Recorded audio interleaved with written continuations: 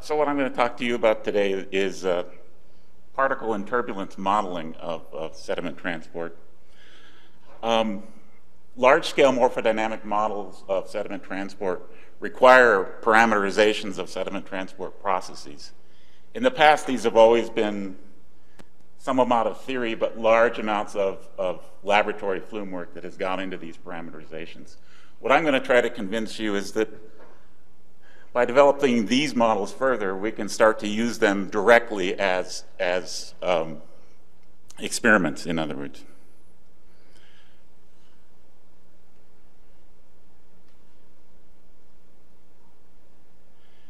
So before I do that, everything I'm doing is actually in OpenFOAM, and I just wanted to give a little plug to the OpenFOAM clinic. It's very easy to write code, right?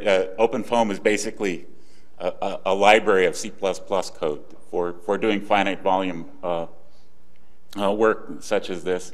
This is some work we've been doing in the Colorado River. My student Laura Alvarez will show you the flow part of that in the poster. But it's very easy to go to a kind of a sediment transport and advection diffusion equation. And this is how it gets coded up, very simply in vector form within OpenFOAM. So I urge more people to use OpenFOAM, go to the clinic, because you can very rapidly develop simulations. It also has dynamic meshing capabilities for doing morphodynamic model. This is a model, this is actually wind-blown dunes in Mars actually filling up a crater. A student came to me and asked whether we could do that. And so there are these sorts of capabilities within OpenFOAM to rapidly develop morphodynamics models as well. And it's all parallelized. As well, it's very easy, to couple the various. So this is a coupling of turbulence, right? This is a large eddy simulation of flow, right? A wave flow over a ripple, and it's very easy to couple that with now, for example, groundwater flow. And so what you're seeing is here is, of course, the flow, and of course you've got pressure along the ripple. And that's creating, what you're seeing there is the instantaneous flow lines of the groundwater flow. And so if you want to do hyperrheic exchange, you can really rapidly develop these sorts of codes within OpenFOAM.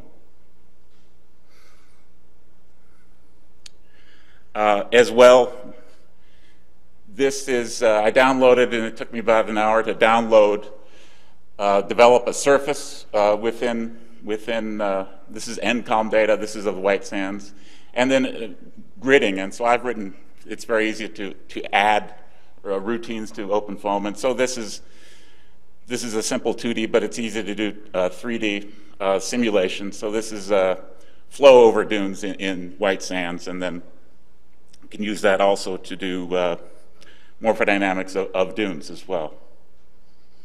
Okay, so on to what I really want to talk about, which is coupling large eddy simulation models of the turbulence with particle models to develop simulations that we can actually use to substitute for laboratory experiments. And so a lot of you know what the large eddy simulation is. It's basically directly at the scales larger than the grid, you're directly calculating the Navier-Stokes equations. But we filter those, spatially filter those equations, and we still have to parameterize what's going on at the subgrid scale. Obviously, the smaller the grid, the less the subgrid scale modeling becomes important. And so the LES model of turbulence that I'll show you today is the so-called the dynamic subgrid scale model, or the dynamic Schmeeckle model developed by Germano and Lilly. Again, the flow solver is based in the OpenFOAM finite volume CFD. And the advective terms are discretized with central differences. So the LES model from the OpenFOAM is coupled to DEM, a discrete element or a distinct element model of all of the particles. And so basically on all the particles you're doing F equals ma, and they're interacting. Each of the spheres that are the sediment are interacting, and we use a nonlinear Hertzian elastic contact theory for the interaction between the spheres. All of this is coupled together. So the lights, the lights is the code base I'm using for the DEM, right? That's the particle part. And this is coupled through the so-called CFDEM project. We have the lights here, and the lights itself is based on the LAMPS code from Sandia National Lab. And again, the simulations that I'll show you use a Hertzian nonlinear formulation for the interaction between overlapping grains. And so the two code bases, the lamps or the lights with open foam, are coupled together in the CFDEM project. That the core developer there is Chris Goniva in Austria. There's basic four-way coupling between the particles and the fluid itself, and so mass and momentum are exchanged both ways. Although exchanging with LES, it turns out difficult to do the mass terms both ways because of the grid scale has to be actually slightly less than the particle size to do the LES properly.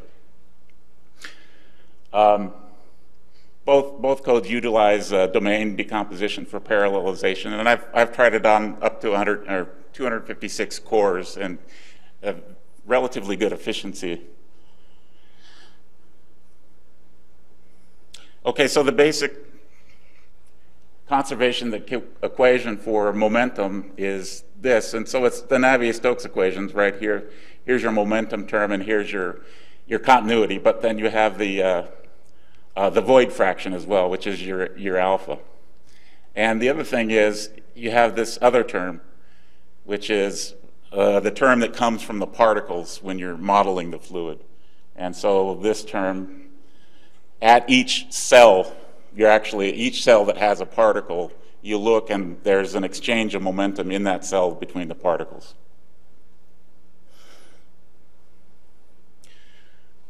Whoops. Well, that's it's not very smooth, but this is a simulation about 12 centimeters long, 6 centimeters in width, and what you're seeing is a simulation of bed load sediment transport where you're directly calculating the turbulence at the same time as you're calculating the particle motion. Now the thing is, you can see that it's not a continuous carpet, rather the entrainment happens by the turbulence, and we know this from lots of measurements in the lab that bed load transport looks more like this than it is a single carpet of moving particles.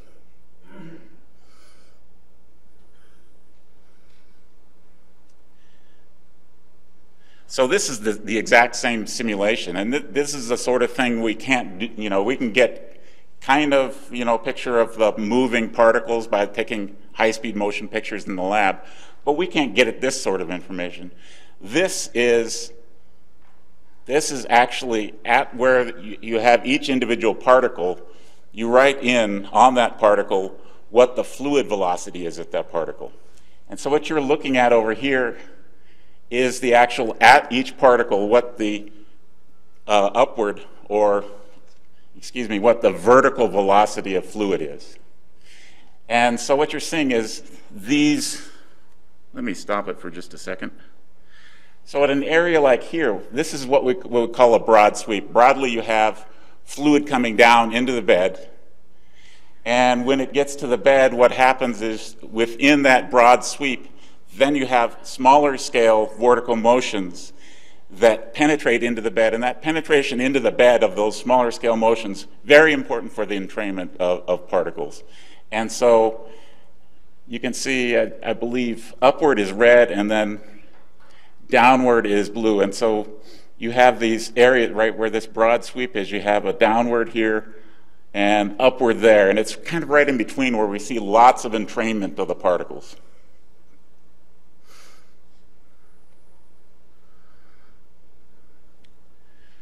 Well, that's very jittery too, but this is so, what I've done, one of the things I've done is started with, this is the exact same simulation I showed you before, but now this is increasing dramatically just the mean flow rate through the simulation. So I've gone from no transport to very, very vigorous suspended sediment on medium-sized grains. And so this is a simulation, direct simulation of suspended sediment transport using the LES and DEM approach. And again, we can get things like all the particle velocity as well as the fluid velocity. And so we can have the direct interaction between the turbulence and the motion of the particles.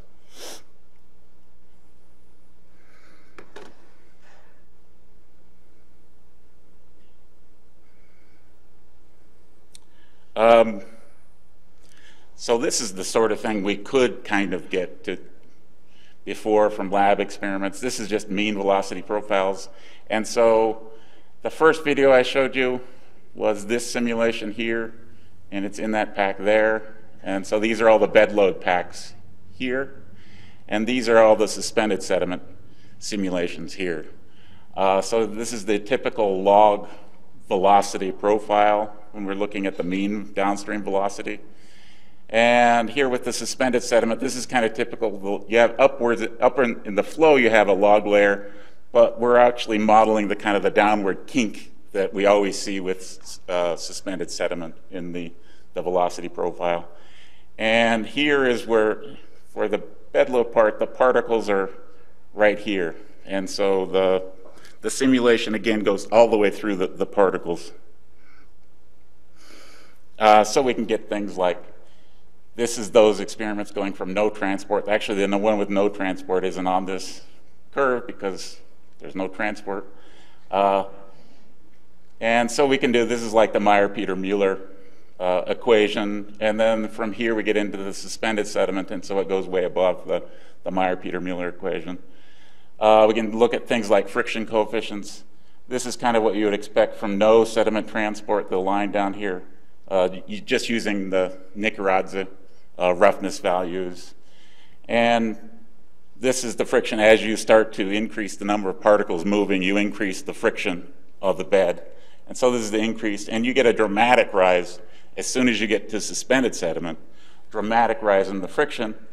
And then it actually, from suspended sediment, as you increase the stratification, then the friction coefficient actually starts going down again.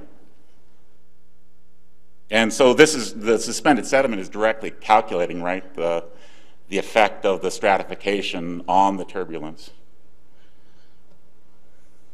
And so this is, this is a bit technical, but this is the sort of thing that's just, you can't get in the lab, or you can get little pieces of this in the lab, but if we can validate the sorts of simulations that I showed you, we can get really rich information, such as, here is the concentration. So this is for the suspended sediment simulation that I just showed you. This is the concentration, and so this is the concentration averaged over planes, right, in the horizontal planes. Concentration goes down. This here is the sediment velocity, and so we can get the sediment velocity, multiply the sediment velocity by the concentration, we get the flux, which is what we're after. And that's this curve here. And so, sorry, I said this was suspended sediment. This is actually the bed load transport. But where you can see the peak, so right here is the peak in the bed load. Look at what the sediment velocity looks like. It's very low there. And by actually experiments and these simulations, what we're finding is that we've overlooked a lot of the slower moving grains. And we've really focused on these fast-moving particles that we can see, easier to see in experiments. And so a lot of the particles that are actually making up the total flux are not doing this kind of traditional saltation. And so we kind of need a new paradigm for bed load sediment transport. And so this is from experiments what the velocity distribution of the particles look like. Nice exponentials again, lots of slower moving grains. This is actually from the experiments, excuse me, the simulations I just showed you on bed load. Again, producing nice exponential distributions of the velocity rather than something, something like more like a Gaussian centered around the faster moving particles. And so one last couple slides here on these. This is the suspended sediment calculations that I've showed you. Here again, this is the concentration, particle velocity for the suspended sediment, and this is the sediment flux. And so most of the sediment flux, of course, is occurring right near the bed.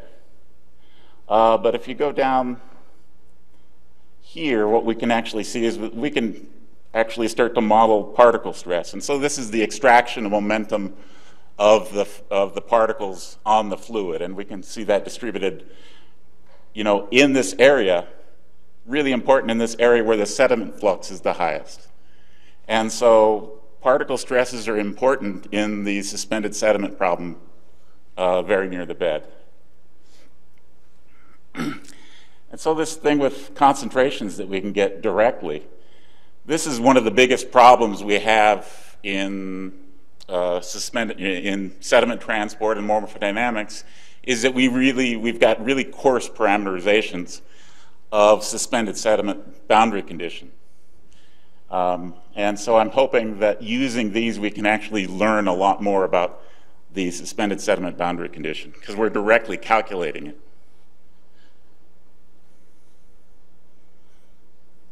And so this box here contains the middle 50% of the flux. So we're looking at the suspended sediment simulation that I showed you before. But now what you're actually looking at is the vertical velocity written onto the particles. So this is the vertical fluid velocity written on the particles. And the little things here, this is swirling strength. And so it's basically a measure of vorticity. And what you can see is right in here, where the flux is the highest, where you're having significant extraction of momentum by the particles, it's also the place where the large turbulent structures are just dipping down into. And it's the place for the stratification effects as well. And so you've got all those things in this zone where most of the flux is taking place. And getting at this zone in the lab is very difficult to do, because even with acoustics or obviously with optics, it's very difficult to get information on that zone, where we can get that with the simulations.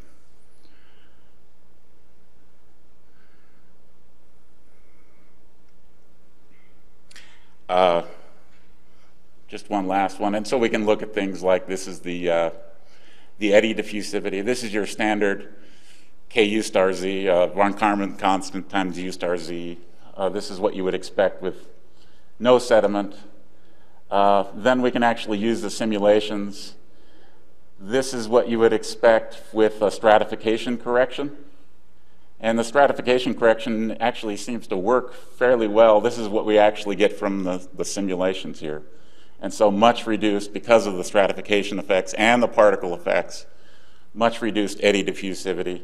And we can also get at the suspended sediment diffusivity as well, which is difficult to get. And it's actually, we can see in the simulations, much less than the momentum diffusivity.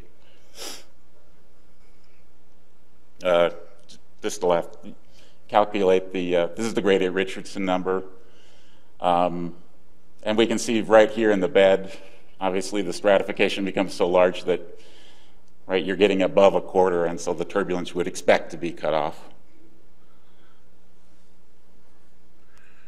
And so this is, then we can do the same thing for waves. So this is bed load sediment transport under waves. And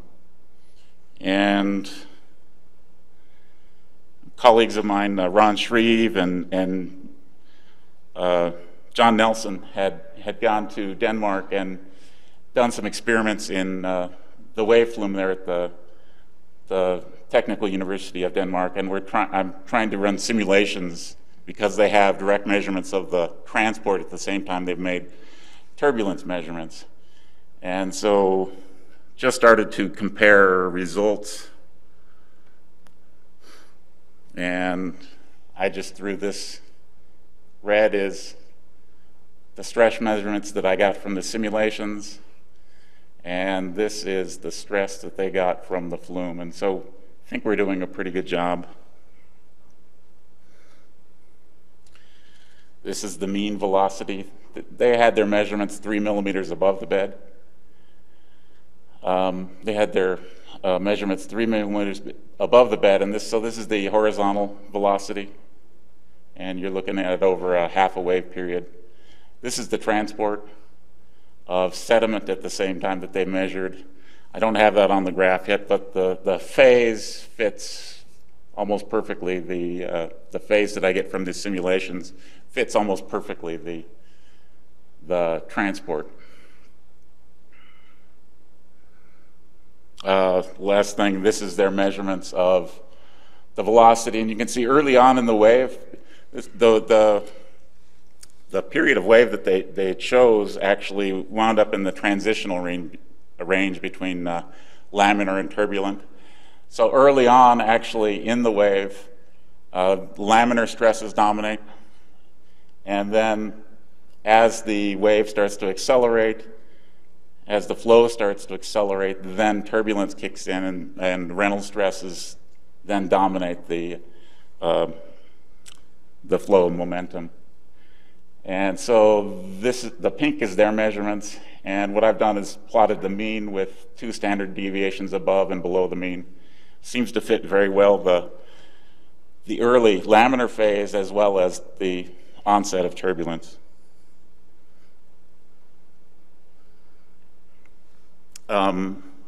And so we can do this sort of thing over bed forms. And so this is unidirectional flow where we have turbulent flow over ripples. And what you can see, this is a bed of particles. And what you can see occasionally,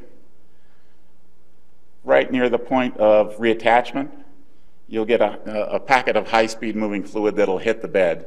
And that packet of fluid will move a few particles.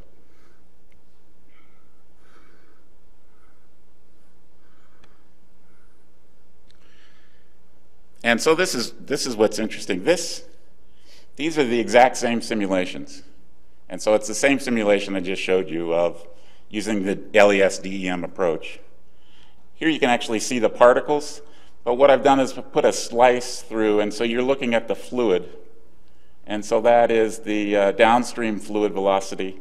That is, the upper one is 1 millimeter above the bed. Most of the high-speed fluid is right at the crest. If you get just a millimeter above the bed, you would expect, well, right there, that means the crest has the highest stresses. You're going to have, if you put any sort of sediment transport model in there, you're going to have the highest fluxes there. Well, let's actually get into the bed.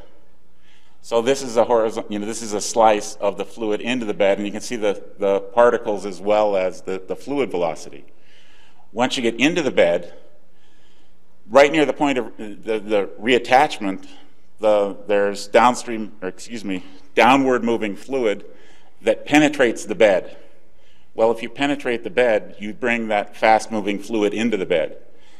And so what we see here is a lot of the fast-moving fluid in the bed is actually much further upstream than it is when you look a millimeter above the bed.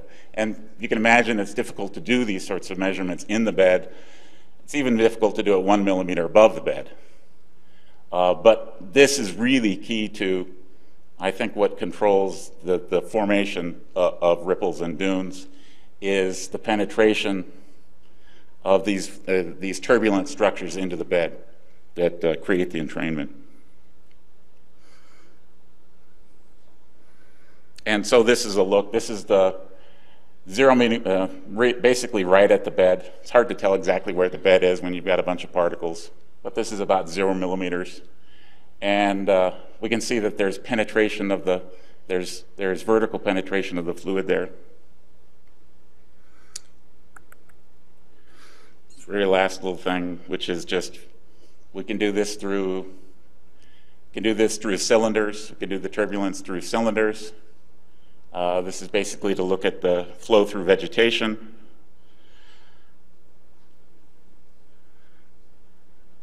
And then we can, after we do the turbulence through the vegetation, we can put the DEM model in, and we can directly model the transport of sediment through vegetation. And when you do this, we've done this in the lab, it's hard to tell whether this is bed load. You do have areas of suspension, but you've got lots of bed load at the same time. So, to summarize, last slide. Open foam, again, urge you to go to the clinic. Open foam provides a really comprehensive modeling library that I think can be used for Earth surface simulations. It's primarily a CFD code, but it can be used for morphodynamic simulations as well. I think the main point I want to get, though, is the LES-DM. If we properly validate this, getting to a point I think we can use this as parameterizations that we just can't get at in the lab. With the waves in the, with the sediment transport, right, we can put any type of wave we want. We can put wave-current interactions and have them come at an angle. Those are all hard to do in the lab, very hard to do in the lab. And so the other thing that we're finding just about the entrainment, last point, is that the penetration of structures, turbulent structures into the bed, very important for the entrainment of particles. Thank you.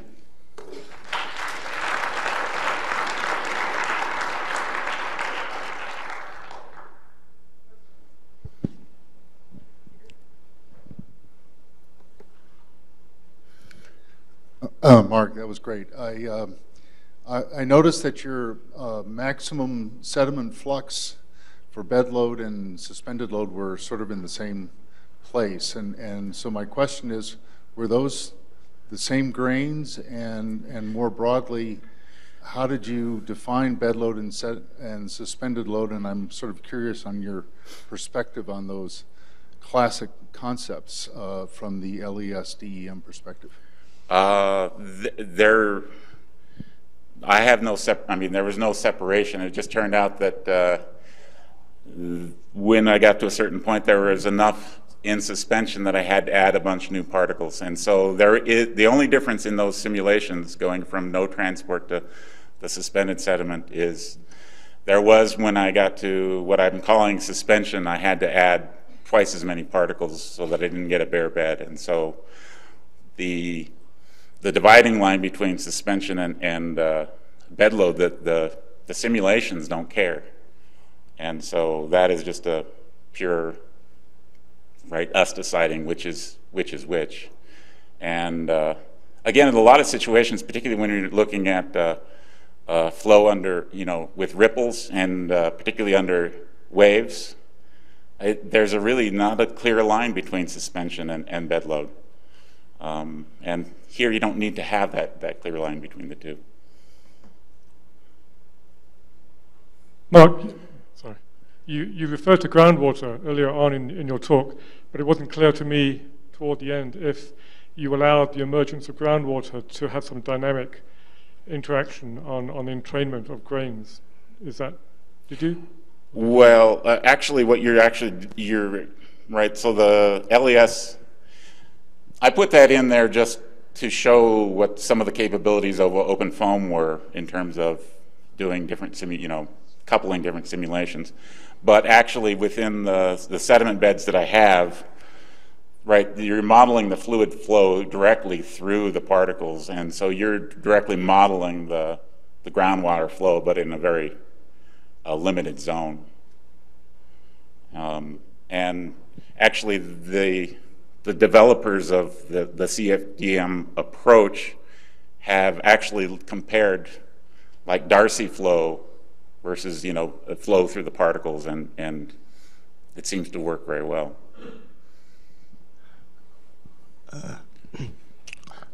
From my understanding, there's some phase lag exists between hydrodynamic conditions and the suspended sediment concentrations, which significantly contribute to sediment flux. In your model, it seems to me that you simultaneously deal with these two. I just want to ask, how do you think about this phase lag between these two issues? Well, so in the simulations I did, I've kind of answered part of that already. So again, the simulations don't care as to which regime you're in, but they're right, the onset of suspension does seem to match very well, you know, what we traditionally think, which is you need vertical fluid velocity fluctuations. When U star gets above the settling velocity of the particles, that's about where suspension, and that seems to work pretty well.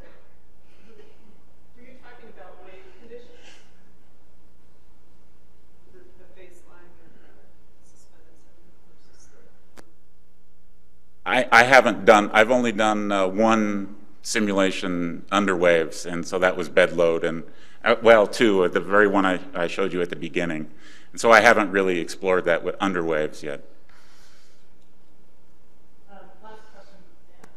Can you drop this on top of a bedrock surface, or does that break mass because of the penetration of turbulence into the bed? Can you run this over a resistive surface? Oh, certainly. Yeah, I mean, you mean the particles as well?